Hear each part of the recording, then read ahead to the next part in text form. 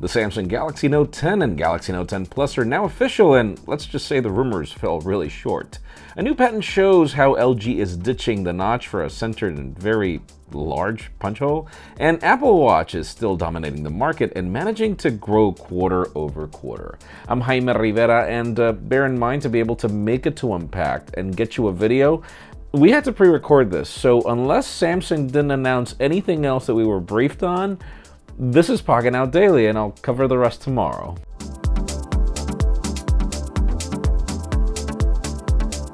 The official news today begin with deals. If you're in the market for Apple Watch Series 4, which is the one that I recommend currently on Amazon, you can find it for $30 off if you're looking for the 44mm variant, which is actually the one that I have and that I like.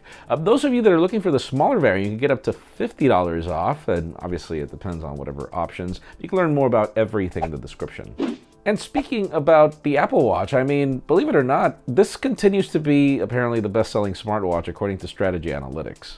We have the Q2 numbers of smartwatches, and Apple Watch is still dominating. Apple shipped 5.7 million units in Q2, rising over 50% from their 3.8 million units in Q2 2018, and has 48% of the market share. Samsung follows with 2 million units, and Fitbit with 1.2 million. Obviously, there are other options from Wear OS, and it's just so interesting to see how that company, Google, and their whole endeavor with this is a little stagnated. And since we're talking about Google, let's move the spotlight over to the Pixel 3 and certain issues that have been discovered on Reddit. It seems that Google forums have been complaining about the new Pixel 3 bug that makes your camera look like it's shaking even if your phone is completely still. There's a video that shows the issues, which could be an OIS problem.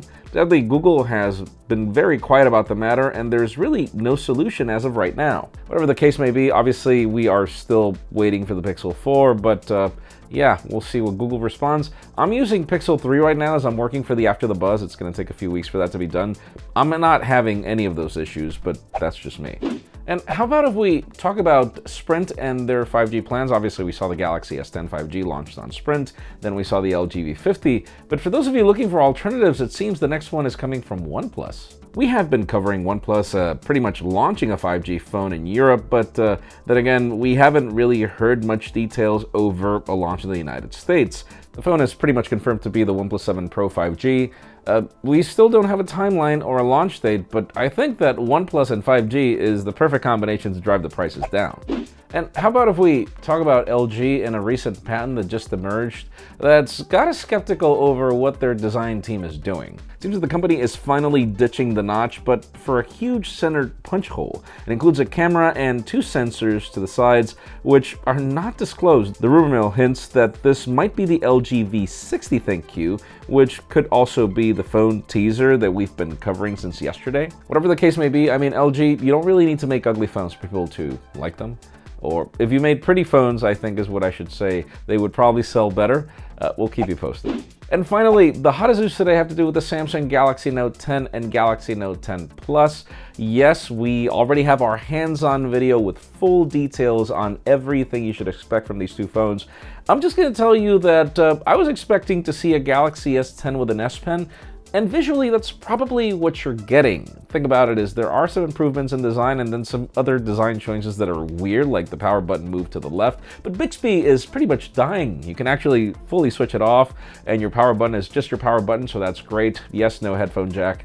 But then once you look at all the software services, it's kind of crazy, not just from a Note perspective. Think about all the gaming possibilities where you can actually connect this phone to your computer remotely and play all your PC games remotely. That's crazy, we weren't able to test that, but that's one of the things that I'm really looking forward to trying out. And yes, I finally feel that DeX has been fixed with the fact that you can now use it on your PC or pretty much a Mac, I believe, as well. Let us know in the comments down below, what do you think about the Galaxy Note 10 and Note 10 Plus, and if so, which one would you pick?